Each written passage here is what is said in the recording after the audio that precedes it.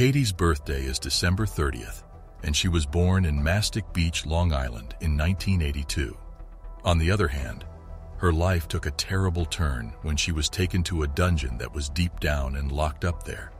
The terrifying event lasted for more than 3 weeks. During that time, the Long Island Police Department diligently looked for the 9-year-old child who had gone missing. Let's have a look at the disturbing case of Katie Beers. Abuse and neglect were common themes throughout Katie's formative years. After being abandoned by her mother, she was taken in as a slave by her godmother, Linda, and the sexually perverted husband of Linda's godmother, Sal. She was held captive both physically and emotionally, and she was prevented from having any contact with the outside world. John Esposito, a family friend who was very important to her and played a pivotal part in her life, was the only person in the world that she put her faith in.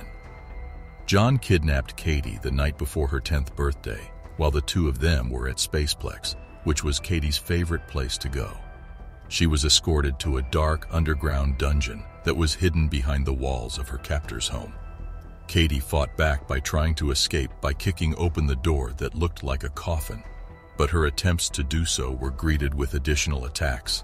She was subjected to multiple acts of violence by the person holding her captive. In the meantime, the authorities were making every effort to track down Katie.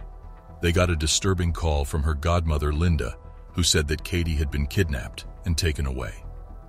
However, doubts were raised as a result of the fact that the call had been scripted and that a 9-year-old child was able to use a telephone in the given conditions.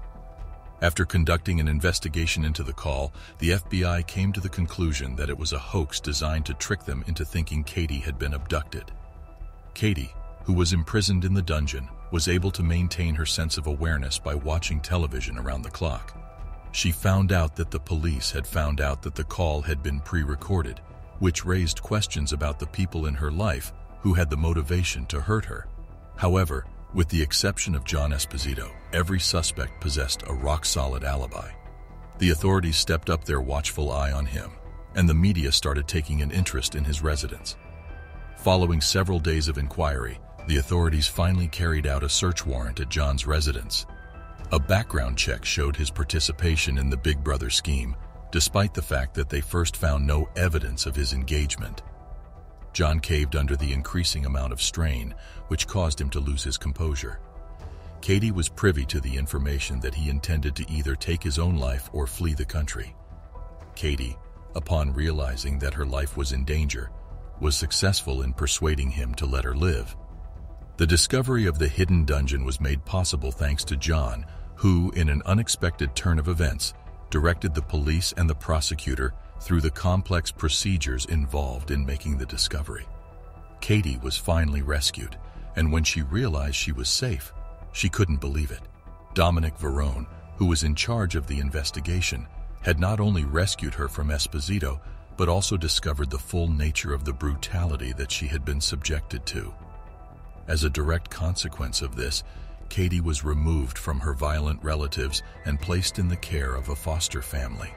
Katie's tenacity and ability to bounce back from adversity enabled her to triumph over her troubled past. She was eventually adopted by a kind family and has since fulfilled many of her lifelong goals, including getting married and having children. Katie had the strength of character to refuse to be defined by the atrocities she had survived. She overcame her ordeal and established herself as a genuine survivor. Her story exemplifies the tenacity of the human spirit. What do you think of the video? Let us know in the comments below. If you enjoyed this video, be sure to give it a like and hit that subscribe button before you go. Thanks for where you go.